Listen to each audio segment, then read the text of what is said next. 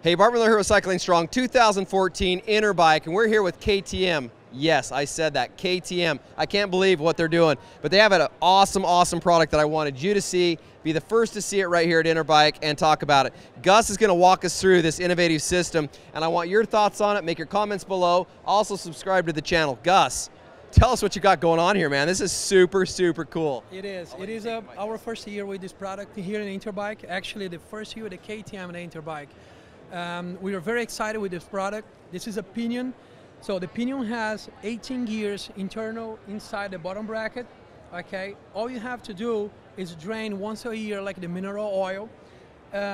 It's completely the system is completely sealed and lasts like 45,000 miles. So no service required, anything. So you pretty much doesn't have to, you go on the trails, you don't have to worry about your derailleur hanger, your derailleur, your shifter, anything. So you have a pretty cool looking bike, very clean, and very light actually for the model. It's aluminum frame, and the details also on the paint. It's very nice with the bike, and we're very excited. This is actually the same material they use here to build this box gear, the gearbox. It's the same product they use for Mercedes and Porsche.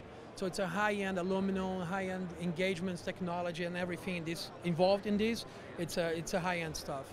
Very cool. So, I mean, I've seen this on a bike, so I think it's a really, really innovative way. They've got a hand shifter up here where you twist, shift into the different gears that you want to there, and everything runs super smooth on this. So this could be the wave of the future. Check it out. Let us know what your thoughts are. And this has also got reflective material right here as you start to ride.